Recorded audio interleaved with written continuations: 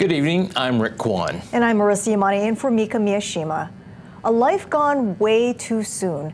There's an outpouring of support for the family of Cyrus Crisostomo. He's a 14-year-old boy who died while riding his e-bike in Waipahu over the weekend. KITV4's Jeremy Lee spent some time with his family today and joins us now with more. Jeremy. Marissa and Rick, the home of Sonny and Danica Crisostomo has been receiving a steady stream of guests throughout the last several days. Those coming to bid farewell to their son Cyrus, who passed away after the fatal accident on Waipahu Road Sunday. We love you, Cyrus. 19-year-old Sidon Crisostomo gathered with friends near the corner of Waipahu Road and Peke Lane to remember the life of his younger brother and the connection they shared. He always wanted to be like me, and everything that I had, he wanted to do better.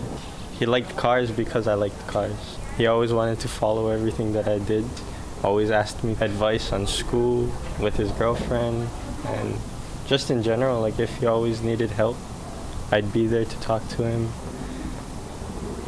It's hard. The close connection and loss is shared by the youngest brother, Cyprus.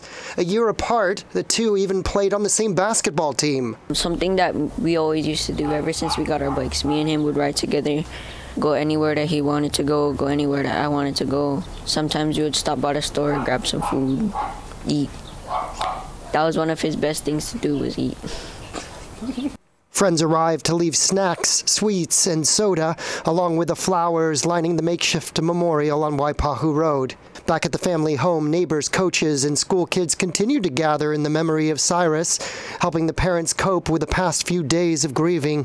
Telling about good memories about Cyrus, and we're just having good vibes just talking about him, and it just really brings us all together as a family and friends as well. He was a typical kid, you know, his friends were always here, he was always out playing sports, riding his bike. I didn't imagine how much hearts he touched around the community until the last couple days. This boy touched so many hearts. This boy has the biggest heart, the biggest smile, you know, nothing was negative about him. How will the Waipahu Intermediate 8th grader be remembered?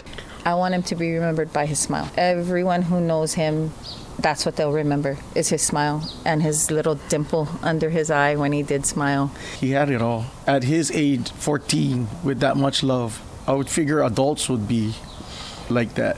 But it's coming from a 14-year-old kid with a heart of an adult. The father told me that beyond grieving, he and others are working to spread the aloha that was the life of Cyrus Crisostomo. The family is planning a candlelight memorial at the nearby elementary school for late afternoon Friday. There is a GoFundMe to assist with memorial costs. Reporting live, Jeremy Lee, KITV4 Island News Tonight.